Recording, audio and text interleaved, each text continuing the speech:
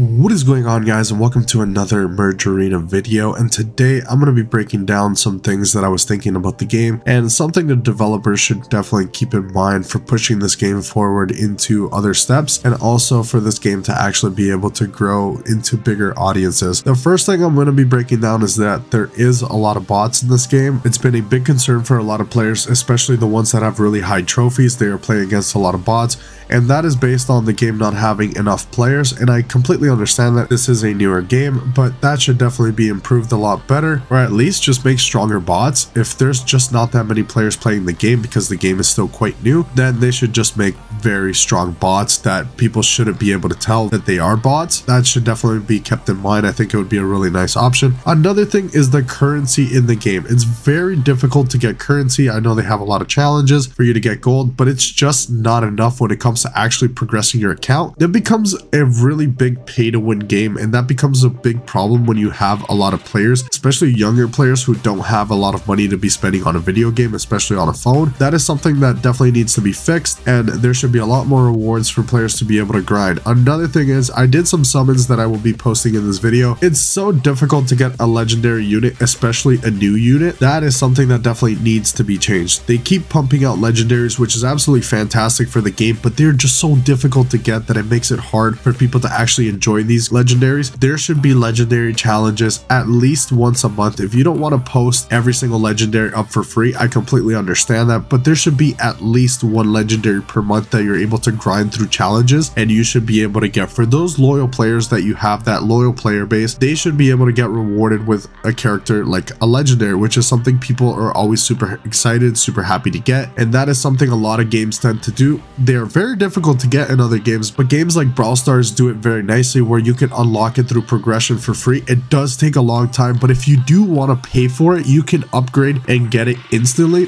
which is something very nice. You have something for the free-to-play player, and you have something for players that like to spend money on games. So it's going to be a very nice thing if they end up doing this. I don't know if they will, but it would be very nice for players to be able to play for free and get all these legendary cards by playing through different challenges and stuff and getting points, and that can be progression for the game, which is going to help the game in the long run. It's something that Brawl Stars is very celebrated for. It's because it's very nice. As a free-to-play player in Brawl Stars, it was very nice, but when I did decide to start spending money on that game, it was because I actually wanted to, because if I wanted to grind out the characters, I could eventually get them, but if you want to pay for them, you definitely could. And these are the types of options typical games that are very successful end up having, because free players are the majority of your game, and those are the players you kind of have to cater to, and then at the same time you make the paid players a lot happier because they're getting a lot of rewards. But the drop rates for legendaries are just absolutely abysmal. You have to spend so much money, and gems are so hard to come by in this game for free.